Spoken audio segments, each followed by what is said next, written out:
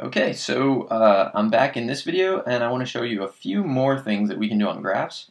Pretty much every button that I press now is kind of a new experience if you don't know what you're doing, so we're also probably going to learn more things along the way. Something that I'm going to do right now is I'm going to press Doc 4, so that's insert again. So this is where I inserted the graphing pages before. What I'm going to do this time though is I'm going to press 1 for, I'm inserting a new problem, and in this problem I want to add a graph. And now if you look at your tabs, there's 1.1, 1.2, 1.3, and now there's 2.1. And if you look, this is f1 of x, and it's totally empty. If I go back to 1.3, I clicked on the tab and press tab to see these things.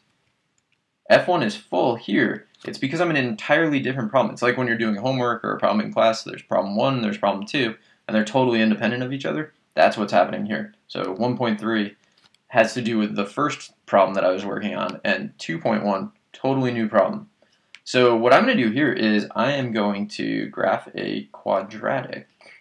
So I'm going to graph x squared minus, let's go minus 5x and plus 6, and see what we get.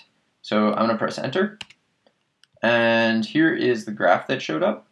So this is called a parabola or a quadratic, depending on depending on what you're doing at the time.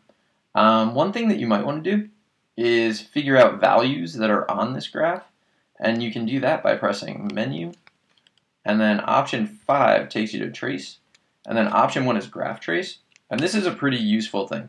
So what it's telling you right now is if you take 0 and you plug it in here for x, the output you're going to get is 6. And you can see that 0 squared is 0, minus 5 times 0 is 0, plus 6, so you get 6. What's nice is, as long as this thing is up here, we can just keep typing numbers. So I'm going to type 1 and press enter, and it's going to change from plugging 0 into plugging 1 in.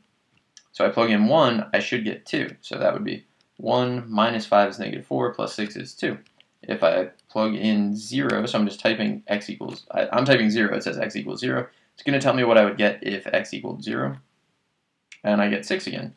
If I type 2, it gives me what I would get if I plugged in 2.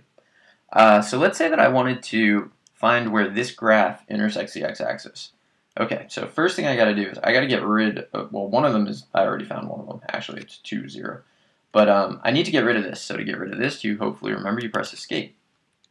And then the best idea is to add, so I press tab. I'm going to graph 0, and now I'm going to go to menu, 8, 1, 3, click on that line y equals 0 that I graphed before, click on this, and you can see that two kind of overlapping things came up. I'm done finding intersections, so I'm going to hit escape.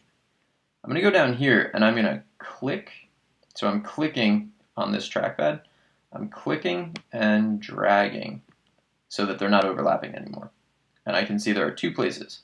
So that's the advantage of menu 813, is that it finds all the intersections at one time. The other method, which I'm not a fan of, finds only one at a time, which is kind of annoying if there's more than one intersection. Let's say I'm going to add another graph here. So I'm going to hit tab, and I'm going to graph, I'm going to graph x plus 15. Okay, so I'm going to hit enter, and I can see part of the graph, but I can't see a lot of the graph. And I ultimately want to try to find where this graph intersects this graph. So what I'm going to do is press menu and change the window. So I'm going to go down to window, which is option 4. So I could just press the number 4. And then I pretty much exclusively use these three things. So I use zoom box, zoom in, and zoom out. What I want to do is I want to see more of the picture right now, so I want to zoom out. So I'm going to press 4, or just enter at this point. And it asks for the center. So usually you want the center to be kind of just the center of the screen. That's going to be the center of the screen when it zooms out. So if I click over here, it's going to zoom out, but the center is going to be over here, and that's kind of weird. So I'm going to select right here and just click. And I still can't see enough. So I'm actually going to move up here so that this will be the center of the screen, and press again, and it zoomed out. So now it's zoomed out and I can see what's going on. Now I'll show you what zoom box does. If you press menu and you go to 4 And option 2 is zoom box. Zoom box does something that's pretty cool. What you do is you drag a rectangle. It's asking for the first corner. So I am going to pick over here, and you click and you hold it down and drag. And what's going to happen is when I let go of this, the thing that's inside that little rectangle becomes the entire screen. So I'm going to let go, and you can see that the thing that was in that rectangle became the entire screen. And I'm done with this, so I'm going to press escape to get rid of that. And now I want to find these intersections, so I'm going to press menu 813. So menu 813. Can't stress it enough. You're going to press that like a million times. And click. And then I'm done with this, so I press escape. That's a big deal. People forget to do that all the time. Then I can click and hold down and drag these so that they're places that I can read them more easily. And that's the whole deal. Okay, so those are a few things that you definitely need to know how to do.